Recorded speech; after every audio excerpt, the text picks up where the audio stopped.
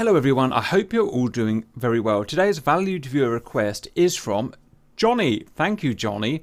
I was wondering if you could make a video someday about the resource manager system and warehouses in DCS and show people if it is possible to destroy the depots in airbases affecting the availability of different resources. So usually with your request, I will go and research the thing you wanted me to research, learn how to do it, and then show you guys in a relatively slick presentation.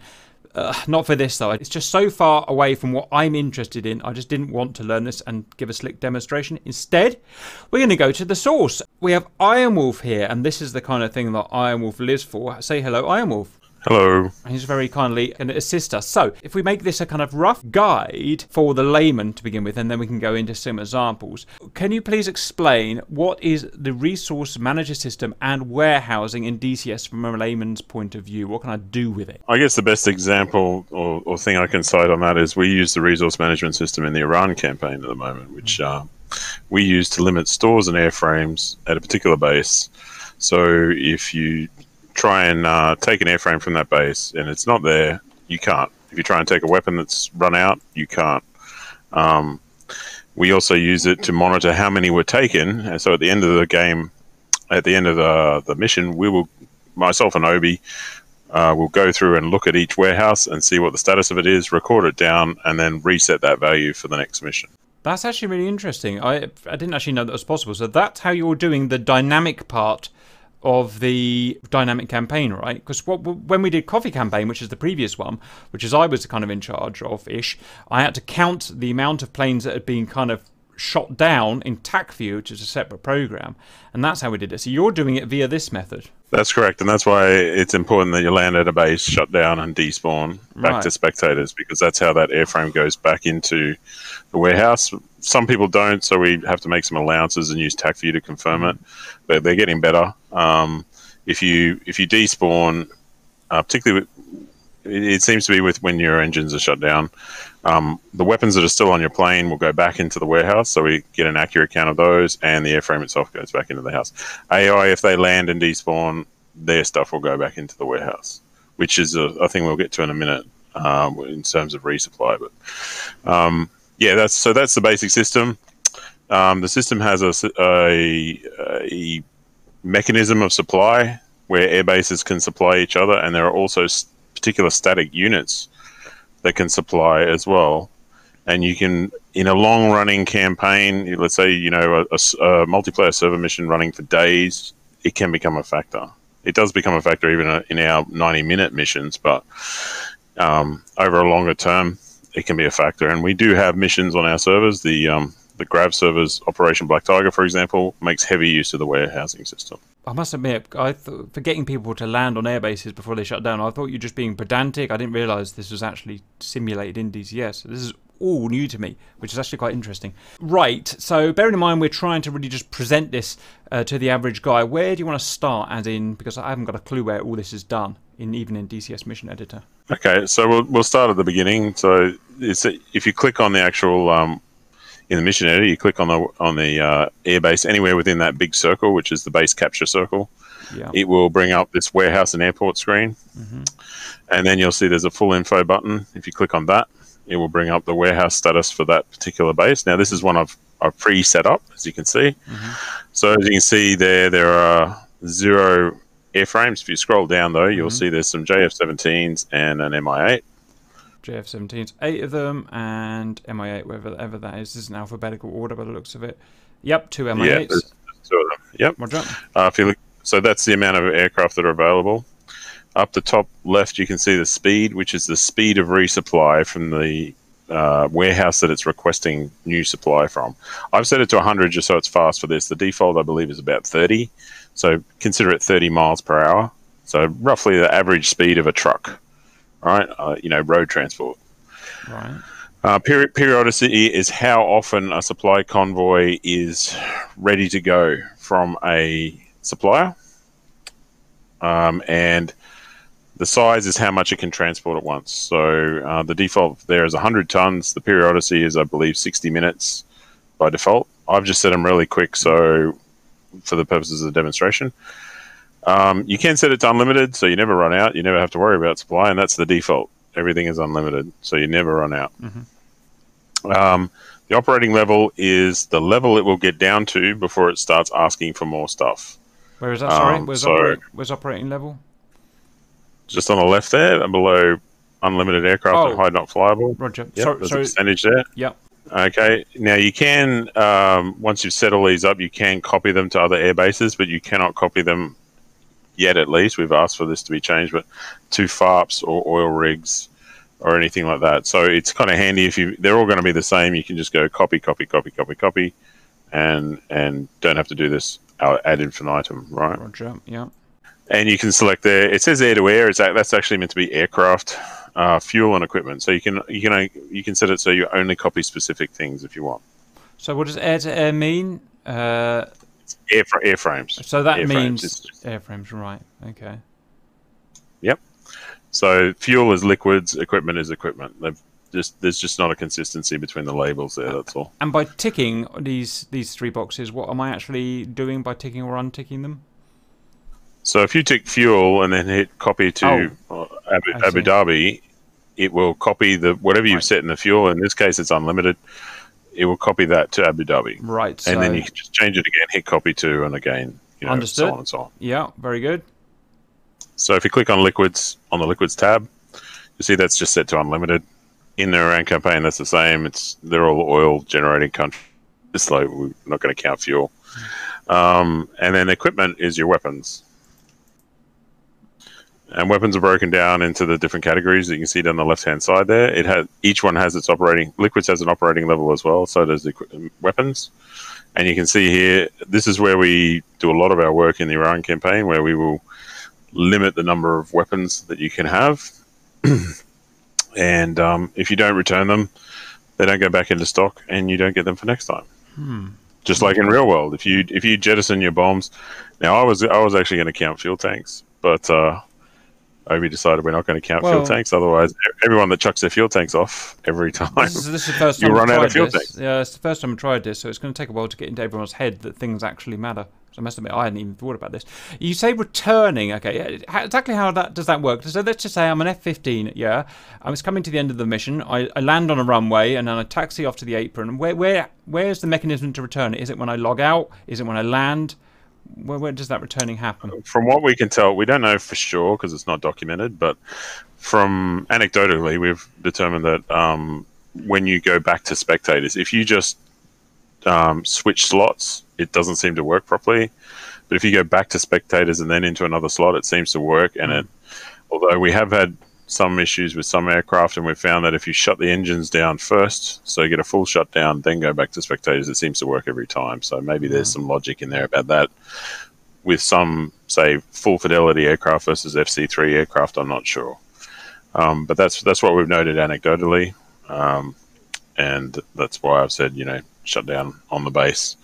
It can be anywhere on the base. It will pull it back in. It doesn't have to be in the parking area. It can be on the runway.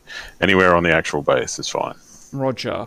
Right, and this is all about stores. So when we're talking about returning them, we're going to return the stores and the airframes, but not the liquids, presumably. And the fuel. Yes. Wow. Yep.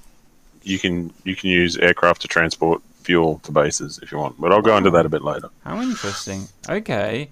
This is different. Okay. Anyway, let's carry on.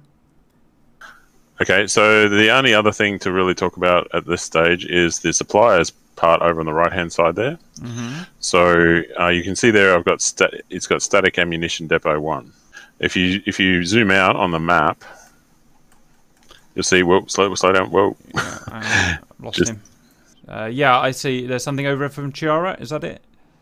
Yep. So if you look over just near, it's Bandar Jask. Oh, right. If you look to the right of Bandar Jask, there's a square with a circle. Oh. It's got a little, looks like a weapon. What is that? Okay. So that's a static. That's an. Yeah, I got it. Yeah, that's a static. That's an ammunition depot. Okay. And if you click on full info, it's got the same setup as an airfield, right? But now you see I've put 100 PL5s, and you'll see there's 100 SD10s and some other bits and pieces, airframes and stuff in there. You'll note it doesn't have any suppliers itself, but you can have a chain of suppliers as well. So in the Iran campaign, the Red 4 has factories up the back of Iran in the countryside, if you like, and they, in theory, feed to the airfields. Now we do that manually, but if Iran campaign was basically paused when we finished and left running on the server and we came back to it, you know, in theory, that mechanism would work and keep resupplying the bases as needed. So are you saying that this guy here is linked to Bandar-e-Jask in some way? Yep. So now if you go back to Bandar-e-Jask and just click in the circle there, yep, and then hit suppliers and click add. Right, you'll see that there's actually an arrow which shows the direction of supply, and it can be two directions. You can go both ways. You would have to go under the other one and obviously say Bandar-e-Jask is its supplier, but you can link these. You can have, you know, if you want for a demonstration purpose, just scroll out and click on Fujairah, for example. You want me to click on Fujairah base now? Yeah. Yep. Stand by. Just there's a little square there you can see. Yep. Look at that. Yep. So now it's supplying Fujairah as well. So is this just back to this? Oh, sorry, Fujairah is supplying it. Back to this ammo dump here. Does he have a finite amount of stores, and he's going to give them to Bandar-e-Jask via the rules that we set up at Bandar-e-Jask with speed and periodicity and size? Yes. When does this happen? I didn't know about any of this. This is all new to me. When did this get implemented? All this stuff. As far as I know, it's been in since FC2. It was quite broken for a long time, and thus no one used it because it was broken. But there have been some changes that were in other areas concerning weapons and so forth that have now anecdotally seem to have fixed most of the problems. So yeah, it now works fairly well. It's not perfect, and we've actually found some bugs in it doing this video, but we won't talk about that. But I've reported it, and it should hopefully get fixed soon. Is this now? I'm aware that they're developing some sort of single-player dynamic kind of campaign option. Do you reckon this is kind of the back end for it, for the supply type thing, or do you reckon it's completely separate, or we just don't know? I don't know that dynamic campaign is single player, but I do know that they have said that supply will be a factor of dynamic campaign, but I don't know how to what extent, or whether it's the same method, or they've devised a new method of doing it. That'll be revealed in due course, I guess. Okay. If you want to delete a supplier, you can just click on, for example, Fujairah there, and then hit delete. And it's done. And if you want to get out of that mode, just click add again, and you'll drop out of that mode. Very good. Okay, so what we've now got is Bandar-e-Jask, and we've set some rules up for the resupplyability of it, what it's got at the moment, or what it starts with, and a finite dump up here that we can supply. So when you know that arrow, let me just go there. The arrow that can't get it up now, but there, that thing there. Is the size of the arrow modelled in any way? So is the distance of that ammo dump to Bandar-e-Jask in any way decide how fast the stores get there, or is it just make believe? Can you put it just anywhere on the map? Okay, so the speed of supply, as it's written there, is 100 knots. Let's call it 100 miles per hour for ease of saying. It is meant to be road transport, so in theory it should be the distance by road transport between one point and the other. I think more likely, and again, this isn't documented, so I can't say for sure, but I believe it's just as a crow flies. So let's say that's 100 miles for argument's sakes. If it was going 100 miles per hour, then resupply from when it was sent to when it arrives should be 1 hour. That's fine. That's just perfect. So the distance of the thing away is modelled one way or another. Yeah. Yes. Well, yes, it's meant to be. Yes. Very good. Okay. Okay. So we can probably now do a quick little demo if you want to run through that. Actually running the mission, yeah. Yep. Okay. So you just have to follow my prompts. Right, so I'm starting the mission now. I'm not going to save any changes. Right, Jumping in now. So just jump in the Game Master slot for now. Stand by. Oops. So I've got Game Master on relevant coalition. Okay, I'm here. Yep. So just click on Bandar Jask, the little blue and yellow. Yep. And then click on Resources down the bottom. And you can see the resources that are there. So you can see the 12 SD10s, the 12 PL5s. And if you click on Aircraft, you'll see the MI8s and the. You may need to click on it and then click Resources again. Sometimes it updates, sometimes it doesn't. Okay. It's a bit strange like that. Okay. Okay, yep. So just hit OK there. And then close that AirDrome data window. Now, 90 seconds, and you can fast forward a little bit if you want. 2 Jeffs will take off from Bandar Jask with weapons on. We're going to get to 90 seconds. And they are programmed through, in the normal way, through the trigger system. Yep. Now, the resource system affects AI. If you have AI spawning there and there are no aircraft in the resources, they won't spawn. Just nothing will happen. If there's no weapons there for them, they'll spawn with no weapons on. So, for example, if you go in and look at these Jeffs, so I've actually configured these Jeffs in the mission editor to have tanks on, but there are no tanks there, so they're taking off Sun's tanks. So let me get that right. You've given it a loadout in the mission editor, but it can only take what's actually available at this airport as it stands at the moment. Right. Again, since when's that been a thing? Sorry? Since when's that been a thing? Again, that's always. That's years. Wow. Okay, so just pause. Okay. So you can see there it's got resources sent from 1 to Aerodrome 21. So what's happened is these Jeffs have disappeared. They've taken weapons out of the resources. If you go into F10 and then click on the base again. Click on the base. The little blue and white thing. Yep. And then resources. And then you'll see now there's 2 Jeffs missing. There's no MI8s missing. If you click on air-to-air missiles. Where was it? Click resources again. Oh, yeah. Yep. Now you'll see there are 8 SD10s missing and 4 PL5s. So they each had 2 wing with tip missiles and 4 SD10s times 2 aircraft. Okay. So now if you click on OK there, and then on the cross on the AirDrome data, and then go over to that factory, that ammo dump, and just there's a little arrow at the top right of the little status thing down the bottom there. Yep, that gives you the same window. You'll see now there was 100, so the number on the right is the number that was in stock initially, and you'll see there are 4 PL5s and 8 SD10s taken out of stock because they've been sent as per this message up the top here. So 1, and we've put in a bug request to have this fixed, so it actually gives you a name. But 1 is that store, that ammo dump, and Aerodrome 21 is Bandar Jask. Roger. So if you go back to the airport for a sec, I'll just show you one more thing that I forgot to show you in the other window. You'll see how it's got E4 and E8. Yeah. That's what is expected to be delivered. So it's expecting 8 and 4 to come via shipment. What does the E mean? Expected. Expected. Yep. Right. Okay. And let me just go and click on this one again. E0, does that mean anything in this case? Yeah. So no, because it's not expecting anything in. Right. It's only what you're expecting in. Right. So we're sending those missiles and those missiles over. Okay. And is it at this point simulating the little truck driving along? Well, not literally, but is it simulating when will they arrive? I guess that's the thing.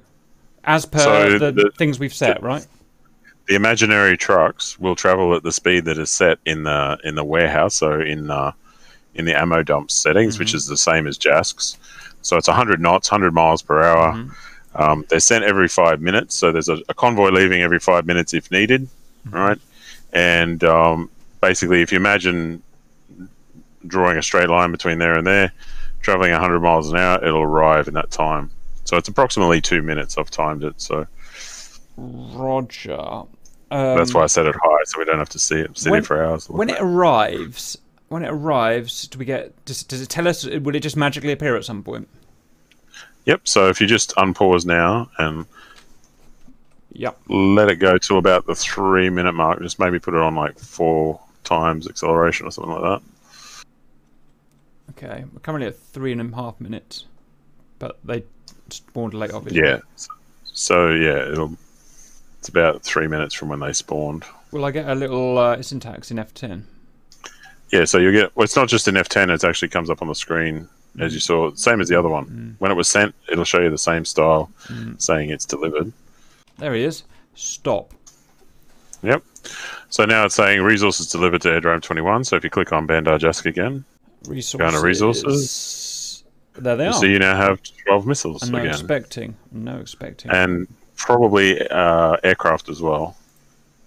Because I set it to like 500 tons of stuff. There it is. It's set the aircraft as well.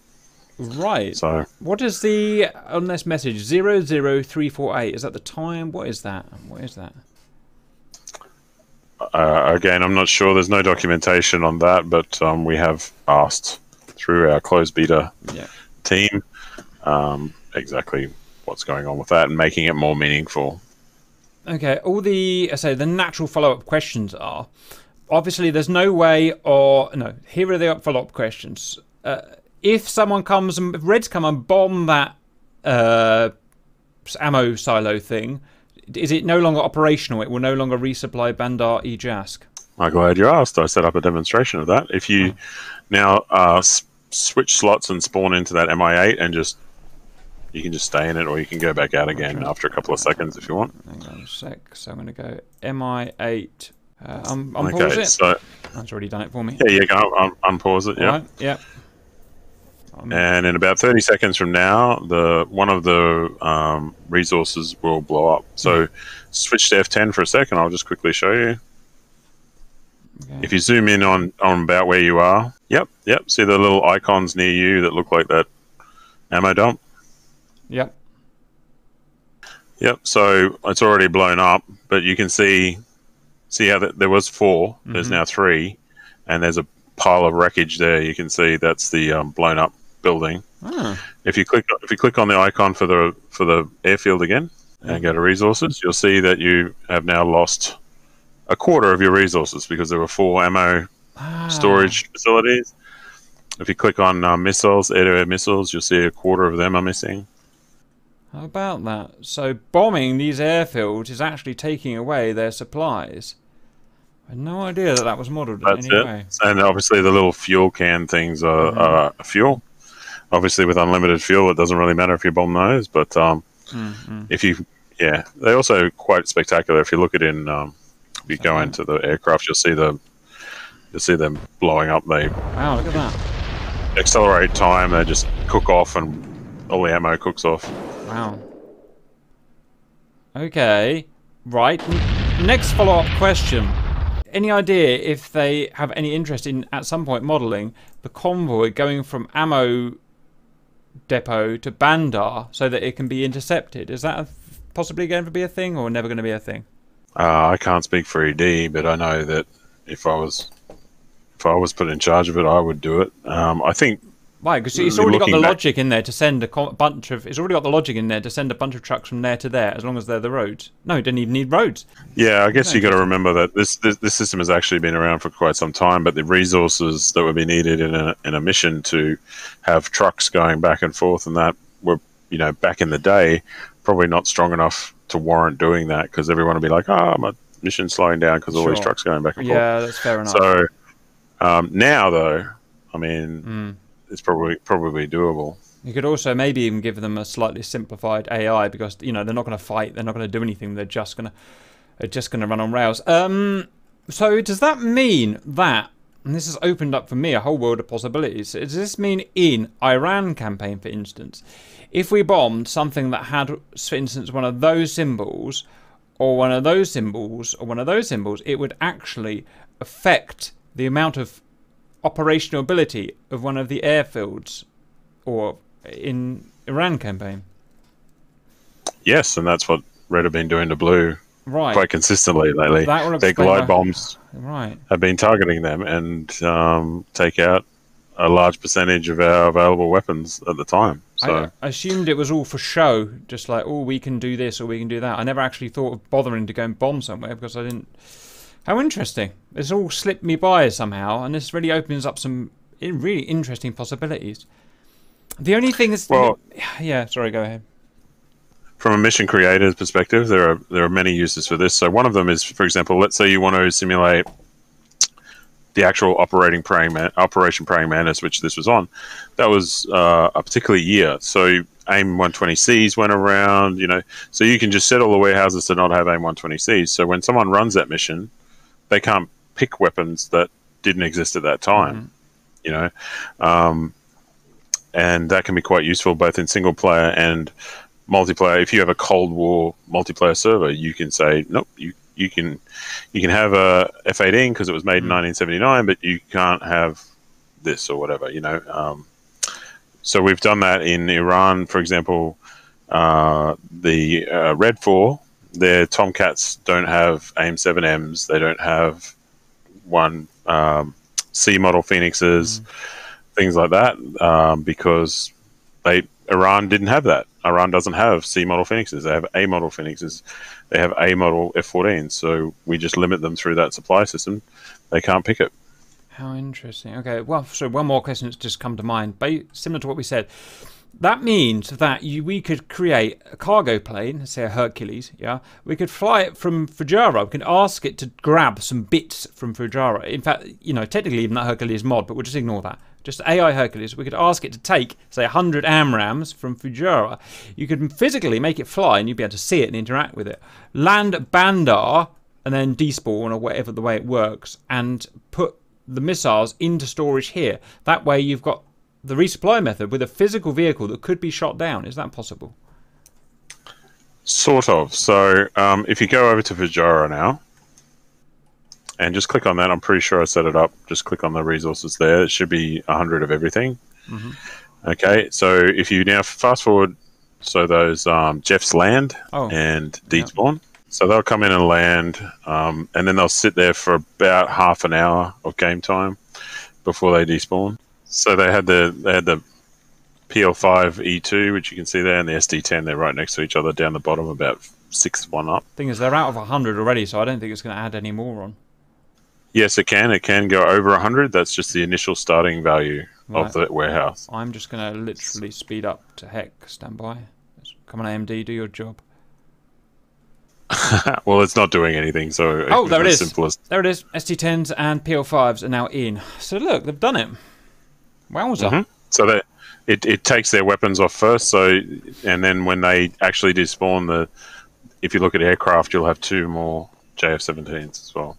So we can have, let me just think, resources. How do we? Oh, there's there. JF-17. Any kind of order down the bottom, I think. No, unfortunately, there it is. It's about a quarter of the way down. Yeah, it's there, but they haven't increased. So let's no, because they haven't despawned yet. I wonder if their missiles are gone. The missiles are gone. Yeah, that's it. Wow, this is incredible. The whole stream's just like, oh my god, no one knew this was available. Right. So what we could do, based on that theoretically, is like I said, send a Globemaster rover with a bunch of whatevers, and if the Reds get it, then the Blues don't get their thing. Here's the one problem with this system for me as a kind of, my job is to kind of present this to the valued viewers. The one problem is there's no way of visualizing. So what I'm saying is it's all very nerdy. So to find out, for instance, a base, whether a base has stuff, you got to go in here into this thing, and you got to click resource, and you got to go and click there. Now that's great for you and Obi, but for me, who has a slightly different brief from you guys, what I want to see is a printout at the end of the mission, a sexy printout that shows all the bases and the things that have been added, the things that have been taken away, and stuff like that. Do you know what I mean? So a presentation rather than just the functionality. The one thing the valued viewers. The only complaint we've had about this campaign, we've had a complaint, A-night missions, some people just don't like them, fine, whatever. The only other complaint is all of this is being done on the back end. I thought it was all being done in your head. I didn't realise it was actually being modelled, but great, it's actually being modelled. My only complaint to ED is now that I've got no way of showing this off. I've got no way of presenting it after day 3, whatever. You know, I would want a nice little spreadsheet the valued viewers can come and see and say, oh, you know, we used 3 of these planes from here, but 2 were added here. That kind of thing. So that's just from my point of view. That supply logistics presentation of some sort. I mean, it's just going to be a bit of, you know, a bit of I can't remember what the word is, a bit of, you know, databasing. I would have thought, but a log. Yeah. There is a spreadsheet, but it's manually maintained at this stage. No. But yes, obviously, if we want to run something like this, say next year or later this year, again, that would be obviously make our workload a lot easier. So it's something we want, and we put, you know, in the wish list areas of ED stuff. You can put that in, but at the moment we're just trying to get it just smoothed out and working properly. So there were some bugs. There used to be a bug when it updated, it'd wipe out half the stuff in the warehouse, and you'd have to reset it all. Right. That was what made it run painful. But more recently, due to some changes they made to the weapons database, let's say, it's fixed most of that. So, yay. But yes, there's a lot of things that we'd like to see expanded on, but there until recently hasn't been much interest. But I must say that we're getting Roger. some interest. Hopefully, we can generate some interest from this video if we splash it around a bit. Because, like I said, if I didn't know about it, you won't believe how many people out there won't know about this. No, suddenly everyone will be doing it, and so we'll push for that then, one step at a time. Try and get it polished like you want it, and everything working fine. I think that would be great. Regards to the actual video we're trying to make, as usual, we've kind of gone off track. Is there anything else you want to show the valued viewers? No, I don't think so. I mean, you could show the chaining of the supply resources if you want, but I think that's just getting a bit too nerdy. But other than that, so you're saying that you could say have one guy supplying that, and then one guy supplying that. So one guy over here supplying that bunker, and that bunker then supplying those supplies off to Bandar. That's right, and then hitting the bunker in the middle, if you blew that up, would actually wreck the supply chain. Wow. So it would actually be a sort of weak point, if you like, in the supply chain. But you can have multiple suppliers, so you can have, let's say, let's call that one ammo dump A, and you can have ammo dump B further back, you know, a reserve, a strategic reserve bunker, let's say. And you can have the reserve bunker supplying Bandar as well, directly, but also supplying through bunker A, right? So bunker A can obviously resupply faster, and it's closer to bunker B, so it will, you know, resupply from bunker B quicker. Right. I think that's really cool. It's really cool. But I think everyone who's going to be watching this, who didn't know about this, their head's going to be whizzing with possibilities. I can just see a whole new, almost not a new game, but a whole new area developing for this. I think it's really interesting. Okay, guys. Well, sorry. Actually, there is one thing I should mention. You mentioned the Hercules, and I must admit, you know, I know you spoke to me about it early in the piece, and there was problems with it crashing, so I never really got into it. But I did note with the FARP resupply, which should also work with airbase resupply, it's the same mechanism. It essentially loads the weapons into the aircraft as if they were mounted on the aircraft, but they're not, and then unloads them in the same way that those weapons just went off that Jeff. So you can't make AI C1 at this stage. Cannot make AI aircraft do that, but you can. Right. You know, we could put C-130s in Iran if everyone wanted to download the module, and then actually make that mechanism manual if we wanted. But if the AI had the ability, that would be top notch. Well, that's an ED thing. Okay, but, well, this is fine. I think it would be part of their dynamic campaign. Yeah, it sounds like it. So it sounds like I'm going to be working on that. Great. I just decided what I would. I decided the way that I would want to do this. I would want to have a separate map. And I have all of the, no planes on it or anything like that, but all the logistics elements here. And I'd love to have arrows going from each one to the next one, to show historically during the mission what was supplied. So red arrow from here to there, saying during that 90 minutes that many of these were supplied, and that one was blown up and it'll have a big blow uppy sign on it. That's how I wanted to present it to the valued viewers. And you can see all the stuff moving around, what supply chains were destroyed, and you could, like I said, almost make a new dynamic game from that. It's going to change things so much. But this is the beginning. So watch this space, valued viewers. I'm Wolf's really clever guy, obviously, and he's figured this stuff out with the boys. I think it's great. Keep us informed if anything new happens with this, and we'll put new videos out. If you can keep an eye on there'll obviously lots of follow-up questions on this video, so if you can keep an eye on this video on the comments, guys will want to get in touch with you, I imagine, to ask you questions. I do have one last thing to say. I think the more people that use this system and find problems with it and report it, it gives an indication to ED that people use it and want it.